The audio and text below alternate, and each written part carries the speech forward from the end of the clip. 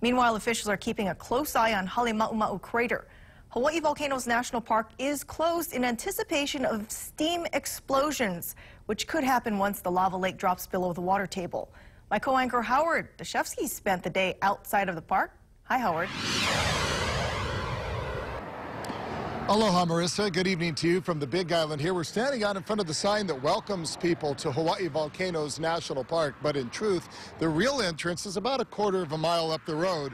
And we actually had an opportunity to go there and check it out this morning. And when we got there, this is what we saw.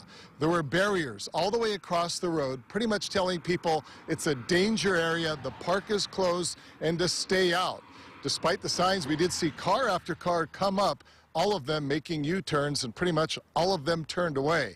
We then decided to take a ride about 3-4 miles down the highway. We found a vantage point, and we stood up there for a while, and then a bunch of other people stood up there and started watching the plume. And there were some that were bigger than others, but considering they couldn't get in the park, it was at least an opportunity for them to experience it, to see the plume, and it was a pretty decent vantage point. Now, after that, we pretty much went right across the street. The town right here to my left, this is Volcano Village. There's a couple thousand of people that live there, and they're literally right here in the shadows of the volcano. We talked to them about their concerns, even their fears about what they've been learning over the past few days. Hey, sheep. Call Susan Cabral the sheep whisperer.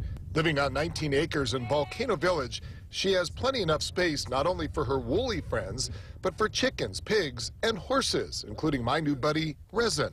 Then there's her neighbor just a couple of streets over to the west, the one that's been acting up lately.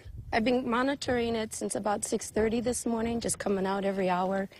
And around 9:20 or so, there was a huge plume coming out of there. While the conditions were favorable in this part of the Big Island today, Susan knows that if the winds shift, concern grows. And those of us who have respiratory problems, heart conditions, any of that sulfur dioxide coming over is really harmful. If there were an ash fallout, that would be a big concern. It could get into our water systems, plug up our pumps. We do have concerns for our animals, if we have enough shelter for them, to keep the ash from falling on them and hurting them. Like many living in the shadows of Hawaiian Volcanoes National Park, Susan has been paying attention to daily briefings by both park officials and civil defense. Rico, sorry we can't go over to the volcano today. The park's closed. Scott and Candy Howan also live in Volcano Village. He says all the activity at the park has also caught his attention over the past few days. Indeed it did. Yeah, looking at the pictures from 1924, you know, it was spewing, and it was kind of scary it being so close right across the street. We were a little nervous. And talking to friends, they were a little nervous too. But like most who live in the proximity of the volcano, he says following all the community outreach has calmed those nerves. The quote that really sticks with me is one of the women, I forget her name, said, "Oh, it's going to be a little inconvenient, but we're used to the vog up here. We get it all the time, especially when the Kona winds blow. And, you know, if we have to put up with a little ash, then we do. A lot better than putting up with the molten lava down below." Or rocks raining down from above. That was a fear, and the fear of major earth shaking as well from the explosion. And they basically said that there really won't be much of that due to these kind of steam explosions.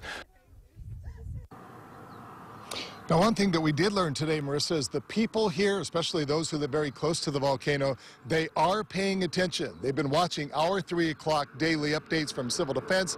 They've also been tuning in and watching on TV those community meetings, whether they're down in Pahoa or the ones right up here in the volcano, and they are listening to what those officials have to say, and that is very good news. And like all of us, they're waiting to see when or if this action, this steam explosion is going to happen in the crater. By the way, we want to say mahalo to Susan, who was on that farm there. She actually reached out to it via our Report It feature on our website at KHON2.com. She sent us a photograph of the plume, and I saw it.